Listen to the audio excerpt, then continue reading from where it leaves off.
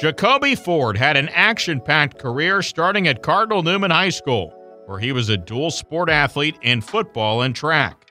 As a wide receiver and kick returner, Ford was named All-State Second Team, All-Conference, and the MVP of his team, while also playing in the Palm Beach County All-Star Game in 2004. In his senior year, he caught 22 passes for 550 yards and 10 touchdowns. On the track, he won state titles in the 100 and 200 meters.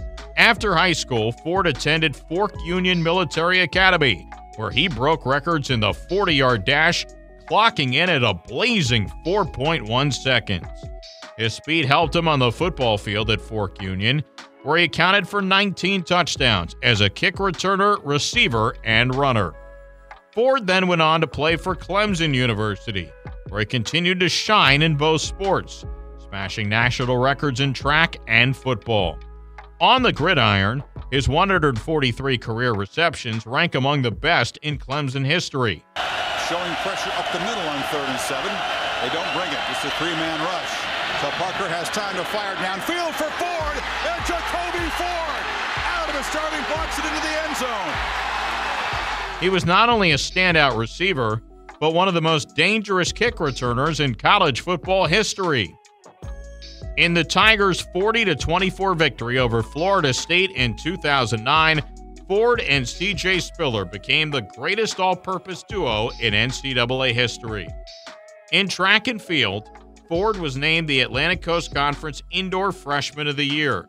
He set the ACC record for the 60-meter dash in 2007 with a time of 6.5 seconds. He was recognized as the Southeast Region Indoor Track Athlete of the Year and awarded National Collegiate Athletic Association All-American, All-East Region, and All-ACC honors. His track career culminated by winning the 2009 NCAA championship in the 60 meters. Ford was selected by the Raiders in the 4th round of the 2010 National Football League draft. His 4 years in the NFL were full of outstanding moments. And our second half is underway. Jacoby Ford from the 5. Finding room, and there he goes! Oh, the Raiders have started the second half in high fashion. 94-yard return.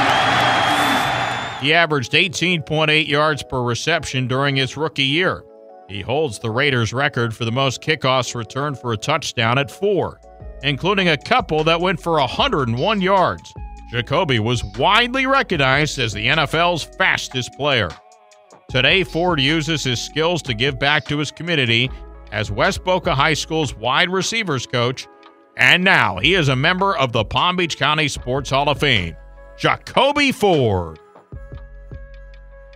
Palm Beach County, born and raised here. I've seen a lot of talent come through here, and just extremely honored, honestly, to be here to get my flowers from the city. It means a lot, just because of everything I've known from, a lot of the people that have came up here playing this game, and just the great city that we've had, and so many athletes that have come through here just to receive the honor is honestly just a tremendous blessing. I'm excited to be here.